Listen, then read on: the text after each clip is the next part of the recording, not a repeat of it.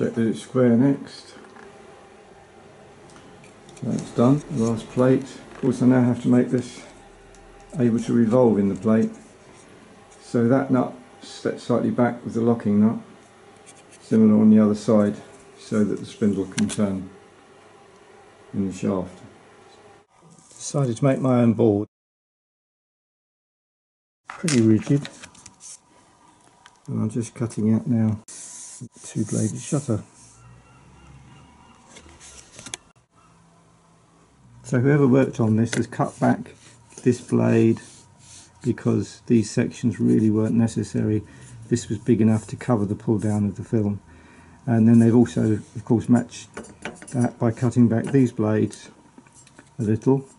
They've thought that the shutter is now physically out of balance, so they've added some solder to these two, and in fact that's taken it the other way. The balance is now the other way, so they started to drill holes to compensate a little, but it's still definitely weighted too much towards those two blades, which won't worry us because we're not using this. And what in fact I've done, centerpiece not yet added, I've made a cardboard shutter which replicates what would have been the original shape. That's not the adapted shape, but the original shape of that blade, as you can see. And then, because we've got a two-bladed shutter, not a three, I've made the other blade exactly the same. Now, this is a little over-efficient, as whoever it was who cut back the original shutter realised you don't need quite so much here. So eventually I will trim that back, but I just want to make sure that we've got enough cover to start with, even if I get things slightly out of line. So I'll leave it like that for the moment and fit the centre section, get that on the machine. I think the thing to do then is actually run a film through, just see what it looks like on the screen with the standard shutter before we worry about adding the colour shutter. The motor is now bolted into place, and I've actually got it running at the moment. You can't really see that because it's so well balanced. You can probably hear it. And I'm controlling it with one of my cheap Chinese speed controllers. Now you'll notice that throbbing noise, and that's fairly typical. That hunting noise is fairly typical of these cheap speed controllers. So there is a variation, slight variation in the speed, but from experience I know that providing it's not too much, it's not evident on the screen. So as long as at the low part of the throb we're getting 32 frames per second, very slight increase at the other end is not going to cause a problem. If you don't know what I'm talking about, I'm not surprised. It's a little bit esoteric, but essentially slight variation in the speed as it runs shouldn't make any difference to us. So this is very low vibration. I can feel the motor vibrating, but it's barely being transmitted to the cabinet. I haven't mounted the actual motor on rubber, it's just bolted, but what I'm going to do is put some rubber feet underneath at the bottom of the cabinet.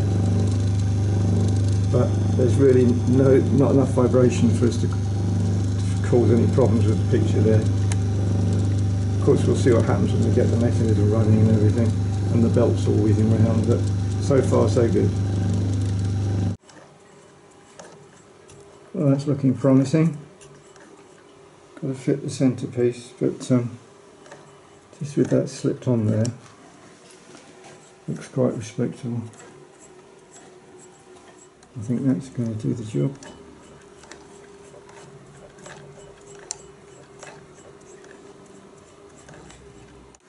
We need the back side towards the projector so that the light coming through when the frame is obscured doesn't bounce around all over the walls of the room, illuminating the room.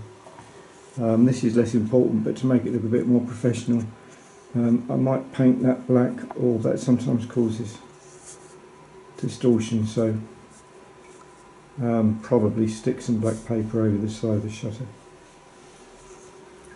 when it's finally cut to shape. So that's now with the centre part of the spindle fitted. I'm pretty happy with that. Now, checking it out, sprocket stopped, frame's being projected, that's the non-flick blade, the second blade, and the cover blade should now be coming into position about now.